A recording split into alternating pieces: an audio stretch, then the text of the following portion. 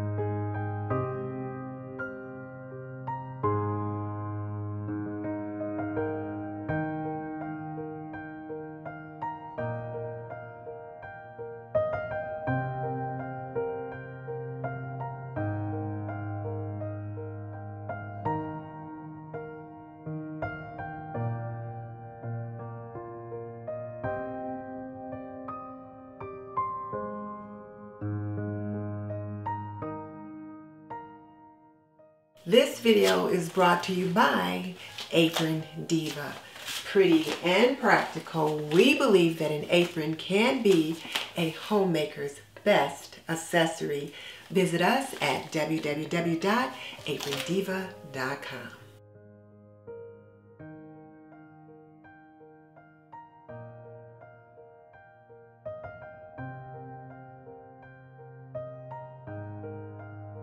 And for this pot pie, I'm using a cup of homemade chicken broth as my budget did not allow me to buy any. I add the veggies to the broth and simmered them on high until tender.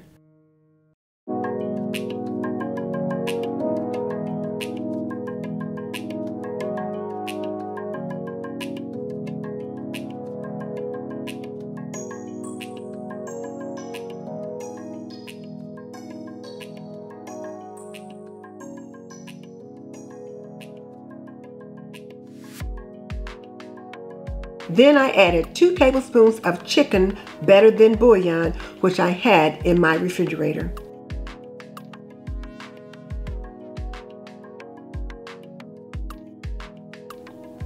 While the veggies were simmering, I worked on the sauce, which included whisking 1/4 cup of flour into 12 ounces of evaporated milk. The evaporated milk and the flour were pulled from my pantry shelf. They did not come from the grocery haul.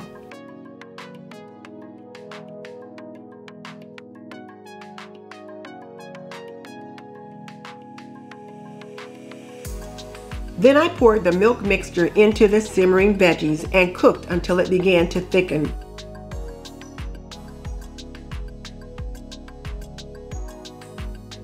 In the meantime, I needed to get the pie crust ready. I had a box of pre-made pie crusts in the fridge that had been in there for a while, so I thought I'd use that.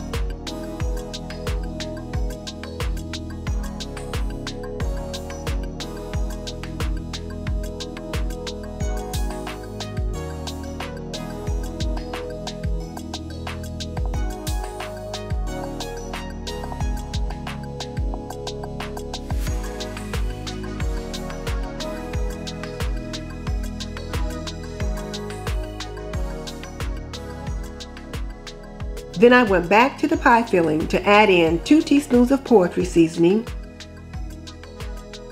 some black pepper,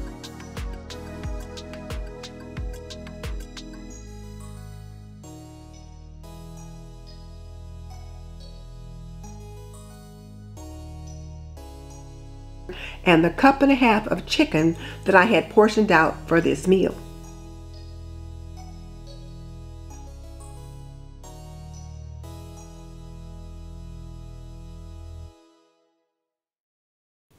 I also added in a cup of frozen mixed vegetables, which did come from the grocery haul.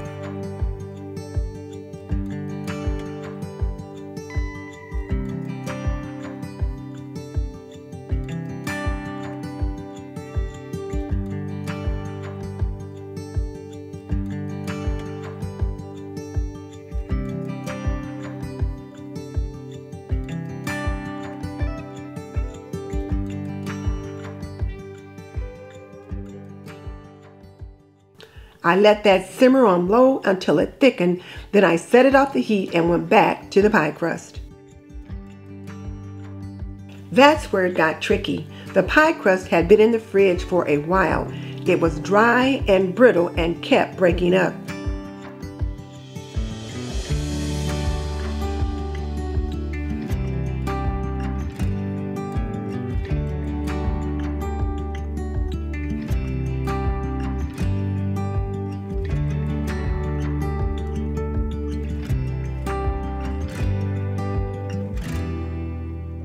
I decided the simplest thing to do was to make a lattice crust. Lattice crusts are forgiving and easily hide imperfections.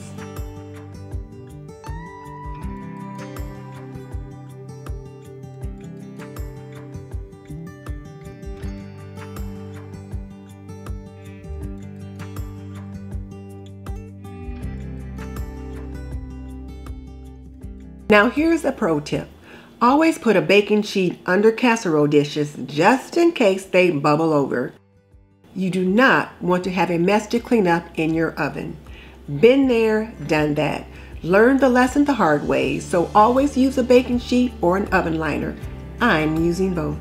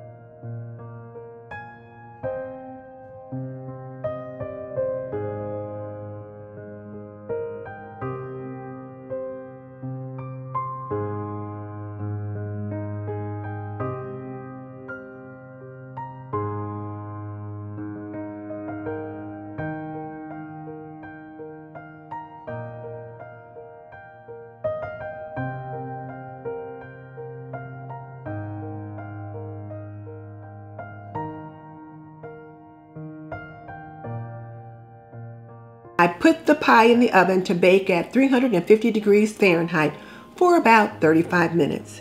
You want the sauce to be bubbling and the crust to be golden brown.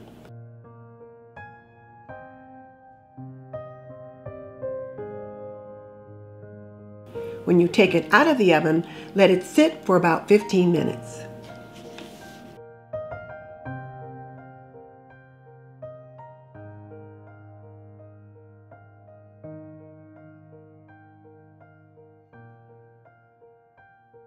So, we had this chicken pot pie for dinner last night, and it was absolutely positively delicious. But I used that lattice crust on top of the pot pie, as I said earlier, because I had it in the fridge for a while and it was a little dry and kept cracking apart. Then I had an epiphany while we were having dinner. I thought, you know, what would be really good on top of that would be a biscuit crust. And if you homemakers have flour, baking powder, and that kind of thing at home, you can make your own biscuit crust. Or, you know, when you go to Bob Evans and you get a pot pie and they have this cute little or kind of soft little, kind of a cobbler type crust on it, I thought, boom, that would be really great. So I whipped up this, because this is all we've got left. Because my husband had some for lunch. He had a couple servings for dinner. This is supposed to serve 6, by the way. So, and what's in here will serve 2. So I thought, why don't I just whip up just like a little kind of a cobbler or a biscuit kind of crust that'll just like sit on top of that. I thought that would be so good. Now, I will admit, I did put just a bit more sugar in the crust than or shall I say the topping, than I normally would, because I wanted it to be just a teensy weensy bit sweet.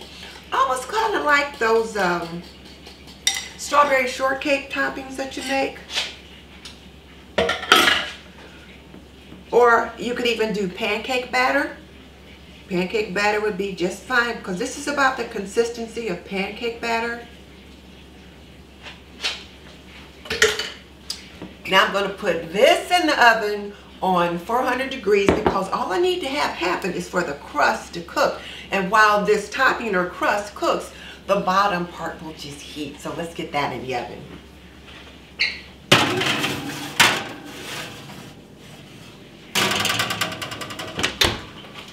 So I set the timer on the oven for about 15 minutes. That's about as long as it takes maybe biscuits to rise and to cook through.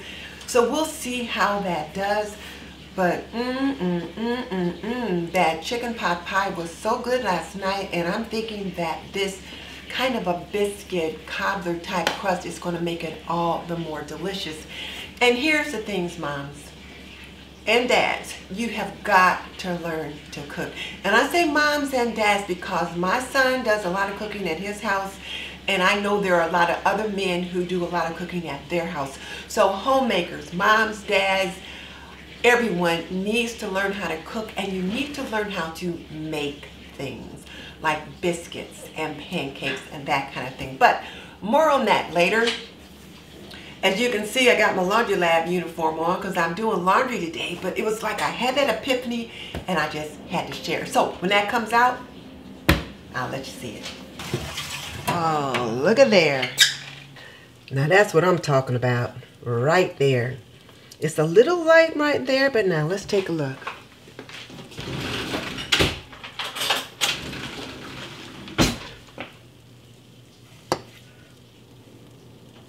It's cooked through.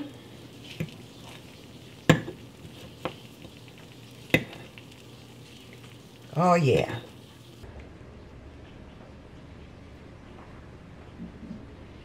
Look at there.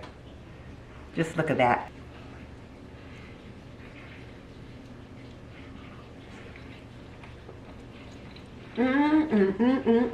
Now this dish is served too. Let me show you some other little dishes. I have some smaller ones like this. These will be perfect serving sizes for children, but I didn't think that one of these would be enough for an adult. So that's why I put it in this dish, and then you can cut it in half. Or For my hubby, he might eat the whole thing. So there's that to think about. And you can see right there where the topping did cook all the way through. So yeah. So you can make biscuit dough, roll it really thin, spread it over the top, or whip up a batch of pancake mix and pour a little bit of pancake batter over the top and let it rise and cook, and back and do the same thing. So yeah. Today I'm making chicken stew, and it's another one of our $30 food stamp budget meals. And chicken stew is very hearty, it is very flavorful, it is very delicious, and it is definitely filling. And the nice thing about a chicken stew recipe is that it usually serves 6. So once I get this chicken stew done, I'm going to portion some of it off and put it in the freezer so that we can have some for another time. What will we be using? Well, of course, you know, I've got the chicken that I've portioned out from before, and then I'm going to be using 2 of the carrots. We had 3 left. These are 2. We've got 1 left. So 2 of the carrots, some of the celery, and then this is all of the onion left from that big onion that I purchased in our $30 budget. And for the potatoes in the stew, I'm going to be using these Southern hash browns, which are the little square potatoes that'll be perfect in the chicken stew. So, oh, and then we'll have a variety of spices, and most of these are spices that I have dried, preserved, and then repurposed these jars. I will be needing some fresh parsley at the very end, but I'll clip that when it's time. So, let's get this started. As always, when you prep your veggies, be sure to give them a good scrub and then save the peelings and scraps for a do-it-yourself broth.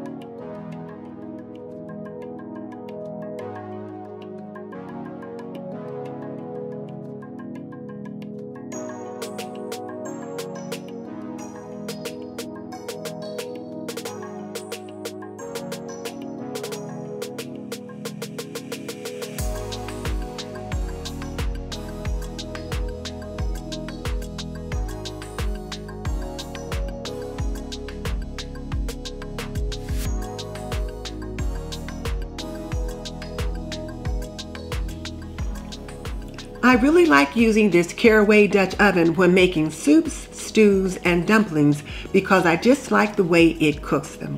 I can saute my veggies and put a bloom on my spices while using very little oil.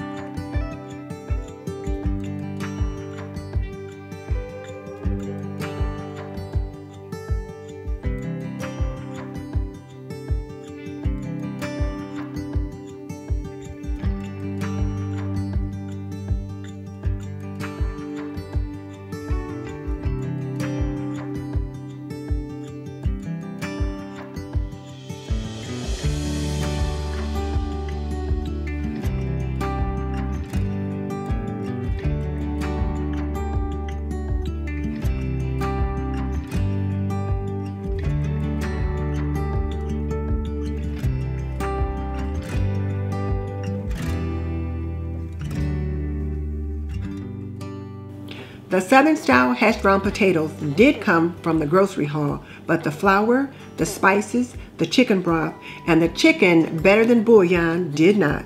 These were things that I already had in my freezer, my fridge, or in my pantry.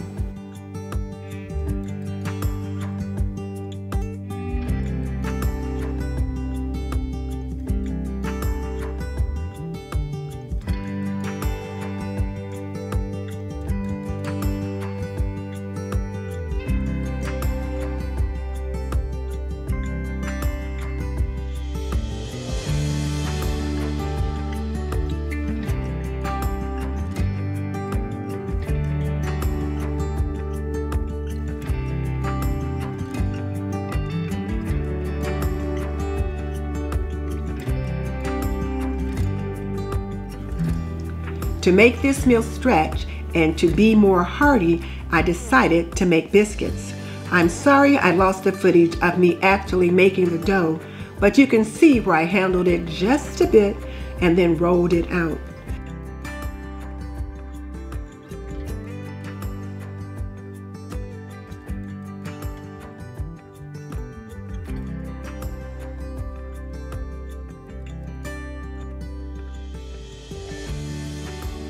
The important thing here is not to roll the dough too thin. I like light, fluffy biscuits, so a 1/2 inch to 3/4 inch is good.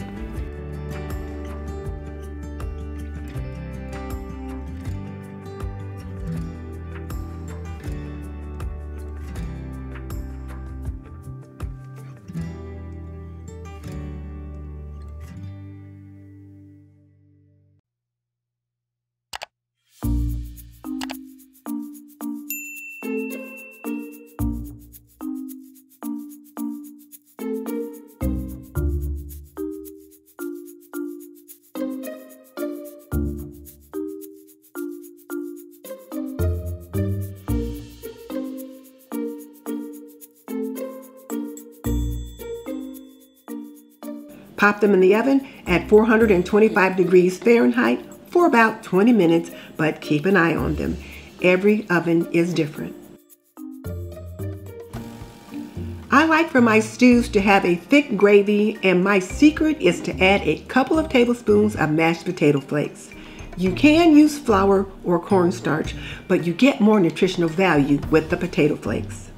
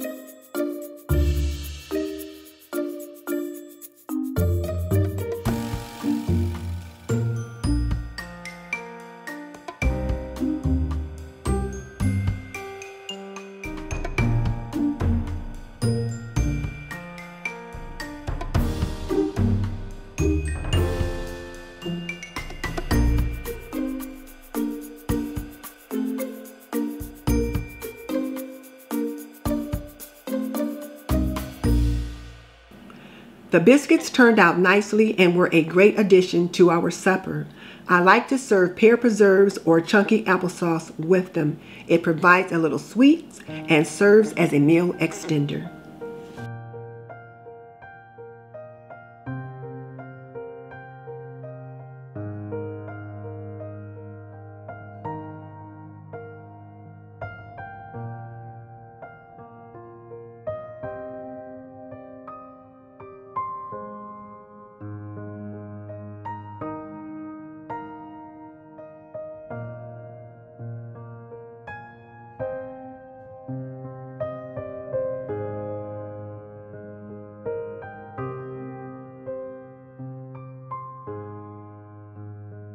So I'm back again with another installment on the $30 budget, and I have learned some very interesting things as I've been working through this particular process. And if you recall from my $30 grocery haul, I was planning to make a classic shepherd's pie or cottage pie. I'm going to make the one with the ground beef, but I'm calling it shepherd's pie. And you have mashed potatoes on top, but I could not buy the boxed mashed potatoes or the fresh mashed potatoes and make all the different things that I wanted, because I also have chicken stew on deck to make. So I bought these southern hash browns, and I thought I would use those in place of the mashed potatoes. There's my oven heating up, and I thought I would use those in place of the mashed potatoes. And they come in these nice little cubes, so I'm kind of pleased with that. So I will use these to layer on top of my shepherd's pie. So I put them in the dish like this, just so I would have an idea of about how many I would need. And then the rest of these I am going to save for the chicken stew, because I need potatoes for those. So what I found is that it's very difficult not only to eat healthy, but to eat fresh when you're on a very limited budget. The other thing that this recipe calls for is a cup of frozen corn. And you guys will recall that I bought a can of corn in the grocery haul, and it's been several days since I did that, so I've already used up that can of corn. And I do though have some corn here that I had in the freezer that I put up myself. So I'll get about a cup of corn out of that. So I'll use this, and I'm probably going to add a few more veggies than is called for, just because I have less meat. Oh, and you know, I bought a pound of ground beef for this shepherd's pie and for a couple of the other dishes I was going to make. I think it might have been tacos, I'm not sure, but I got the list somewhere. But I decided to cut the pound of ground beef in half instead of into thirds, because I really like the shepherd's pie to be really rich. So I'm going to use half of it in this, and then we'll see how much I put in the other recipes. Now when I made the chicken tortilla soup, and I only used like 1/4 of that chicken in that soup, my husband said the chicken's pretty good, but he did notice there wasn't quite as much meat. And with the shepherd's pie, one of the really rich things about it is the ground beef or the ground lamb. So I thought I'm going to go with a half a pound this time. So I'm going to go ahead and put these in the microwave, let them thaw out so that I can do what I need to do with them to get them on top, because they need to be relatively warm when I put them on top of the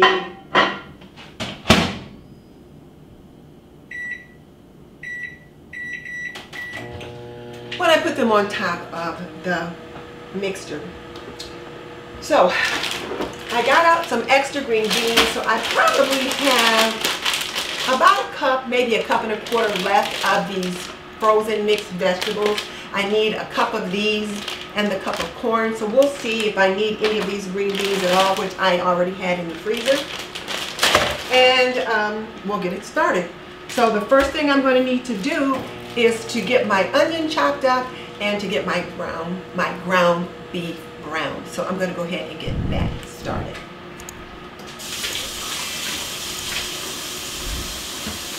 And one of the things that I'm doing is that if I'm going to cut down on the meat, then I'm going up on the veggies, just to make it just a little bit more hearty. And I only bought one kind of large onion, so this was the part that I cut the other day when I used it.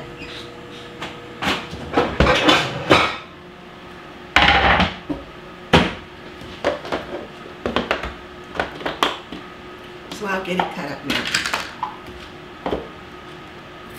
I've certainly been a lot more frugal than I had been previously. I've been forced to think about it, and it's really been good for me to do that. So what I'll end up doing first, since you kind of make this in two parts, you make the meat filling, then you make the potato topping, and then you assemble the casserole, is I'll make the meat filling first, and that will include sauteing the onion and then browning the ground beef, adding some spices and things like that. And I can already see this is only about a half cup, so I'm going to need some more of this onion. I'll take that much more of it. And I'll save this part for another meal.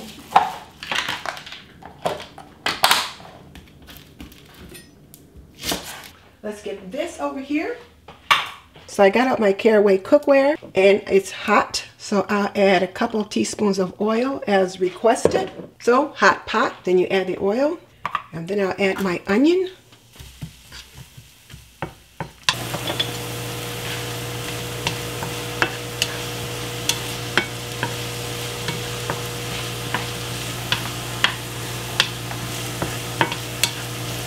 Now I'm going to add the ground beef in here.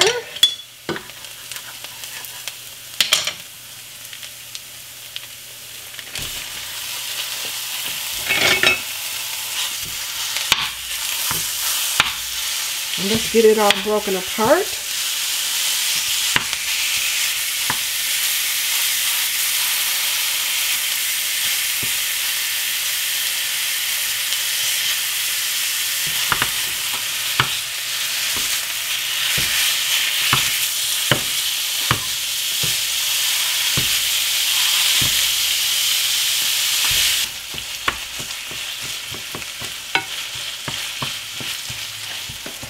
Getting this ground beef browned.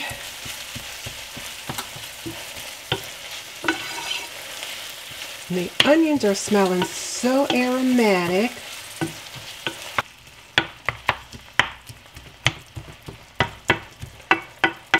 Now I'm going to add 1 teaspoon of rosemary, 1 teaspoon of dried thyme, 2 teaspoons of dried parsley, and this is parsley and thyme that I have dried myself. Half a teaspoon of salt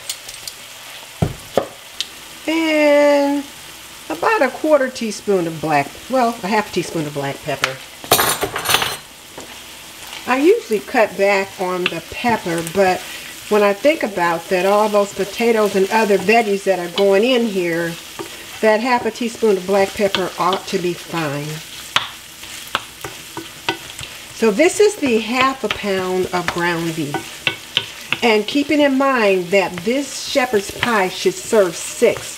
So this can be for several dinners or lunches. So part of this will go in the freezer for our person who has really got a limited food budget this month. They are really food insecure.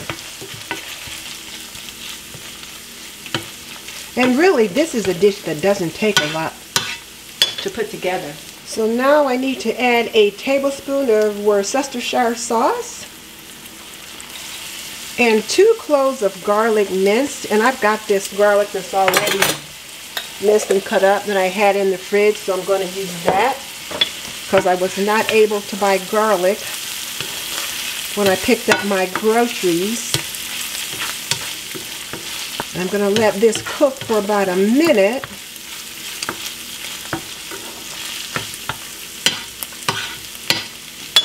And then I need to add 2 tablespoons of all-purpose flour. Right now I've got whole wheat, so that's what's going in. We'll give that a stir. And we'll cook that flour off so you don't get that floury taste. Now I'll add the tomato paste. And with the tomato paste, whenever I open a can and you only need 1 or 2 tablespoons, you have all that's left. So I usually will section off the rest of it in 1 or 2 tablespoon measures and then put it in the freezer. Then I can just grab one out when I need it. So this is 2 tablespoons of tomato paste.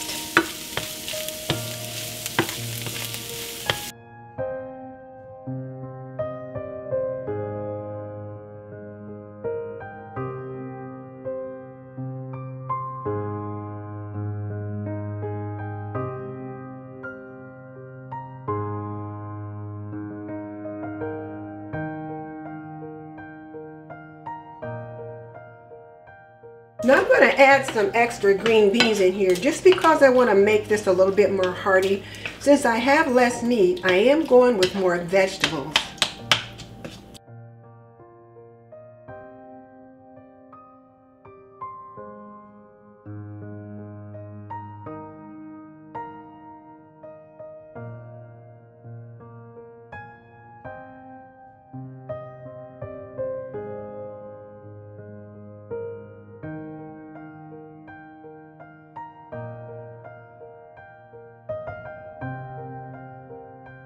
So now I'm going to work on the potato mixture, and that calls for a stick of butter, which luckily I already had in my fridge, a half a cup of half and half, but all I've got was milk, so I'm using that 2% milk we got, half a teaspoon of garlic powder, half a teaspoon of salt, and 1/4 teaspoon of pepper. So I'm going to give that a good stir.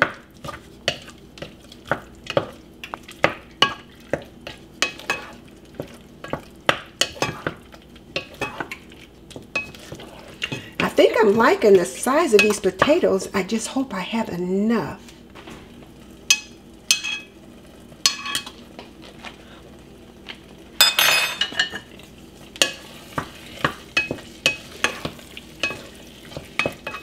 Then I add in a 1/4 cup of Parmesan cheese, and I just happen to have that Parmesan cheese in the fridge.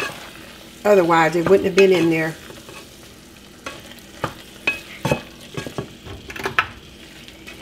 And this caraway pan is really getting this heated up, but it's not sticking. Look how it's slipping around in there. I'm liking that. Okay, I'm going to set that off. So now I'm going to assemble the casserole, which means I'm going to put this in this dish. And notice it just slid right out of the pan. Oh, and look at the bottom of my caraway cookware. I've had this for a couple of years now, and it still looks pretty good. But then I work with my cookware. I make sure they look that way. So I'm getting this spread out on the bottom.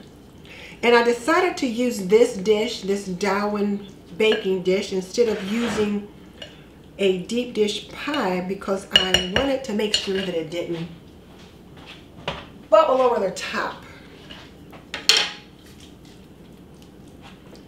Now I'll put the potatoes on top. And it looks like it ought to give me a nice little layer. And then look how they just slid out of the pot. This wasn't meant to be a look at my caraway, but I couldn't help it. Sorry.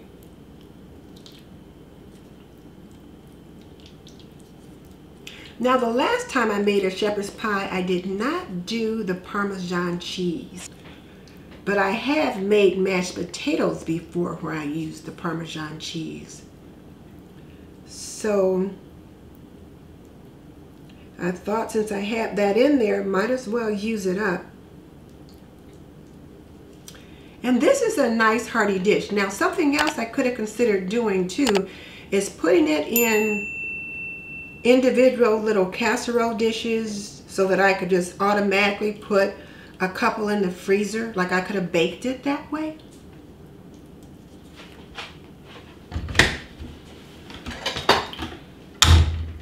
Like I've got a couple of casserole dishes like this that I could have tried that. And then some people have some of those other little round baking dishes that are just a little bit larger. And this looks pretty good. Now, just in case it does bubble up and bubble over, I'm going to set it on this baking sheet only because I've had enough mishaps to happen to know that I need to consider putting it on a baking sheet.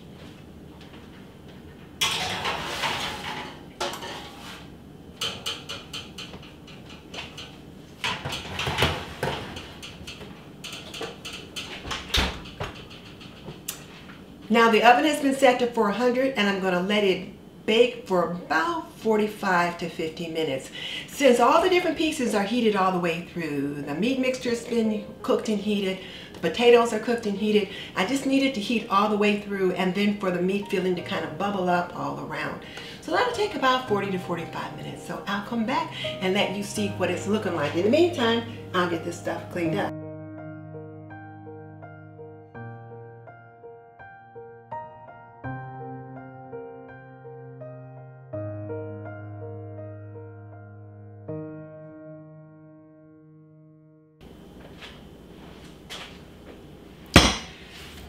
So I actually baked this for about 35 minutes and then I let it sit on top of the stove for about 15 minutes so it can cool off.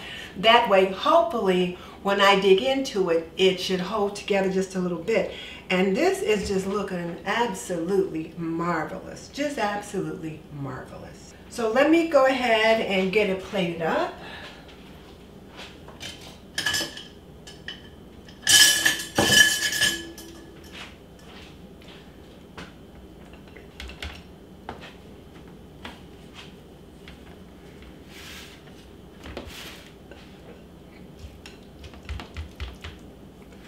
I want to get a nice big, now this is supposed to serve 6, just as a reminder.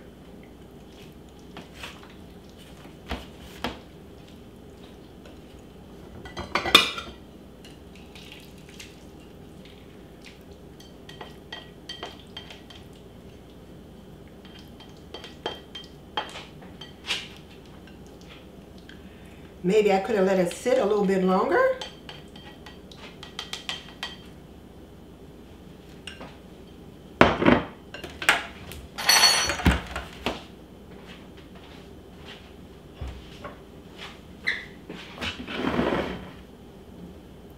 So here you go. It looks really good. Now let's give it a taste. It kind of has a look to me, a little bit of a ground beef stew, but let's just give it a taste.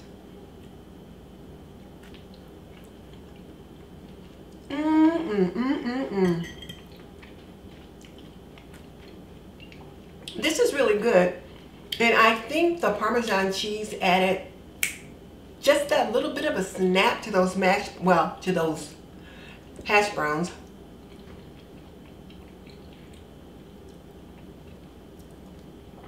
And the hash browns worked out nicely. The fact that they were cubed made them work out nicely. So let me get my husband's plate made and we're going to go ahead and have our dinner.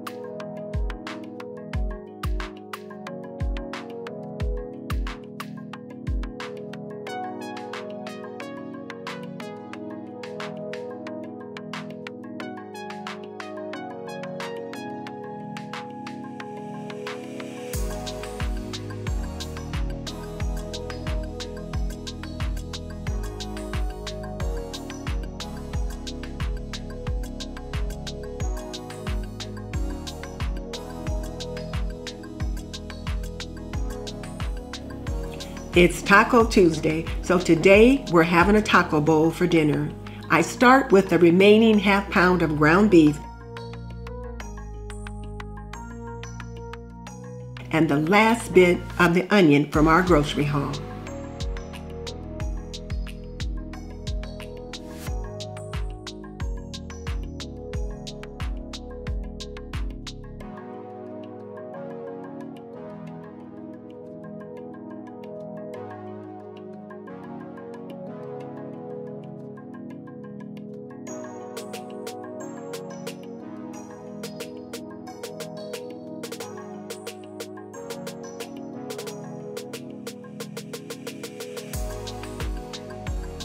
I brown the ground beef and drain it, reserving the pan drippings.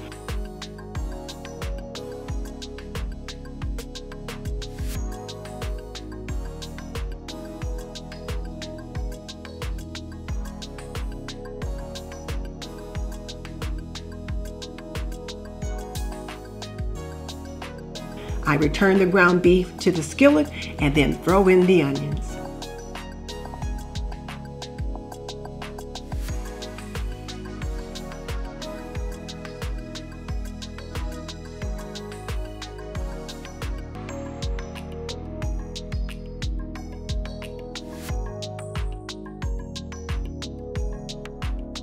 Once the onions begin to soften, I add in a little green pepper that I pulled from my garden. I cook these until tender.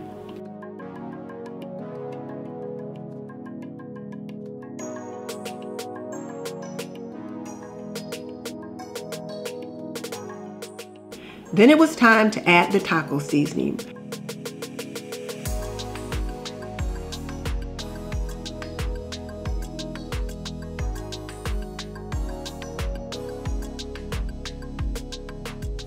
I gave that a good stir and then added in a cup of the pasta sauce that I picked up in the grocery haul. I gave all that a good stir.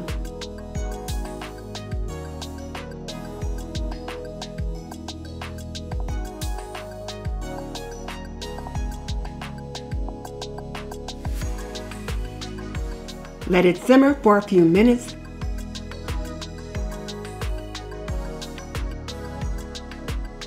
Then set it off the heat while I prepared the rice. Rice is pretty easy to cook as long as you follow the directions and keep an eye on it.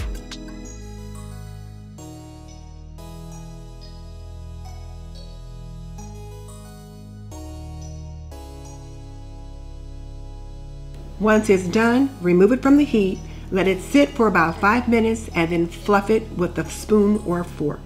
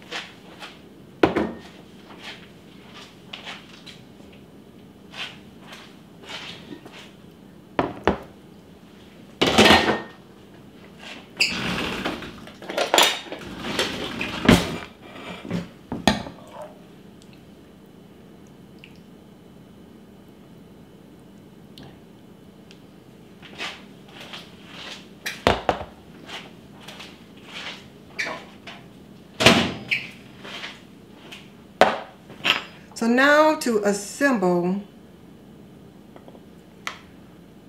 my taco bowl.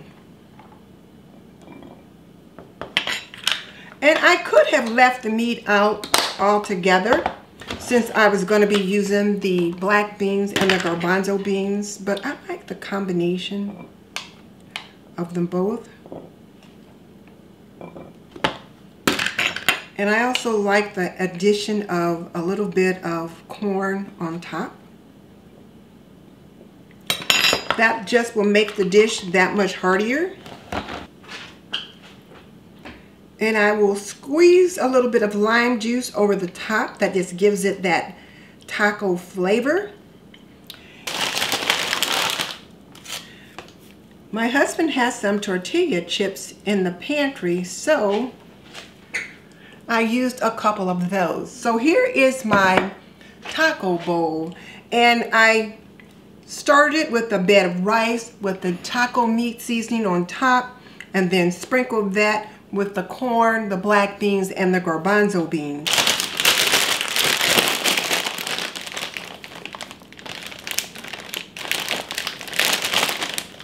Now, a little sour cream or guacamole on top would be nice, but I don't have any of those. A little bit of Mexican style cheese or taco cheese would be fine on top of that as well. Don't have any of that because I wasn't able to get any of that on the grocery haul. But this is another meal that would certainly last for several days. I divided the taco meat up into 5 different portions, and I cooked 1 cup of rice with 2 cups of water, which gives me 2 cups of rice, which will certainly go pretty far with a meal such as this. So I can have more taco bowls in the upcoming days, or I could use some of the rice for breakfast. So what have I learned from this challenge? Well, truth be told, I have learned a lot. First of all, I learned that you cannot buy hot foods on SNAP benefits. So the rotisserie chicken that I bought, you couldn't buy hot. However, I bought that chicken cold in the deli. So if the chicken is a day old, sold in the deli as a cold product, many times you can get those with your SNAP benefits. The other thing is that people were quick to point out that SNAP benefits are not meant to replace your food budget. They are meant to supplement what you already have. Thus the term Supplemental Nutritional Assistance Program. I didn't know that. I thought SNAP benefits were to replace your entire food budget, and that is not the case. Many of the people that left comments on my ultimate $30 grocery haul challenge, surviving on $30 of SNAP benefits, actually were people who used SNAP benefits. And many of them said that they had more month left over at the end of the money. So they didn't see SNAP benefits as an entitlement program. They saw SNAP benefits as a lifesaver. There are 3 powerful lessons that I learned from this experience. And lesson number 1 is that you must have a pantry to pull from. I cannot overemphasize the importance of having flour and sugar and various spices and tomato products and things that you can make a meal with that are already on your pantry shelf so that you've got something to tide you over in case of hard times. The cheddar cheese biscuits that I made in this video and the corn muffins that I made in the last video were meal extenders, and I made those things using products that I already had on my pantry shelf. And then the pear preserves and the chunky applesauce also helped to round out the meal. It provided a sweet and nobody left the table hungry. Lesson number 2 is that your freezer can be your best friend. When you make a meal that serves 6 to 8 and your family is only going to use 4 or 5 of those servings, right away portion out some of those meals into freezer dishes and put them in the freezer so that number 1, you don't have to eat the same thing every day, and number 2, you've got something to pull from later in the month when you want to switch things up. And lesson number 3 is homemakers, you have got to learn to make things. You've got to learn to make muffins and biscuits and pancakes and even cakes and cookies and things like that so that you can make things for your family at a lot less cost. If you've got these basics in your pantry, then you can make these things to extend your meals and your family won't feel deprived at all. And here's something else. If you're living on a limited food budget, I encourage you to take advantage of food banks and food pantries in your community. Contact your township trustee's office and see what services they have available. Don't be too prideful to take advantage of these kind of services and then use your SNAP benefits to augment what you've been able to pick up from these other resources. As the friend or family member of someone living with food insecurity, there's a couple things you can do to help. One could be to provide a ride to the food bank, to the food pantry, if they're unable to get there on their own. The other thing you can do is put together a blessing box. And I learned about a blessing box from my friend Mary at Mary's Nest. But a blessing box is where you buy some things like maybe milk, bread, eggs, cheese, butter, some fruits and vegetables, and you put these things in a box and you bless them with it. Or you could ask them what they need, pick those things up and put them in the box. Or you could buy a gift card from the grocery store. I know Kroger's has Kroger gift cards that you can buy and share with them in that way. And there may be other ways to help that I haven't even thought of. What resonated with you most from either the Ultimate $30 Grocery Haul Challenge or today's video where I shared with you 4 of the meals that I actually made from that grocery haul? Tell me in the comment section below. And to see more budget-friendly meals, particularly how I make my chicken and dumplings from scratch, just tap or click the link on the screen.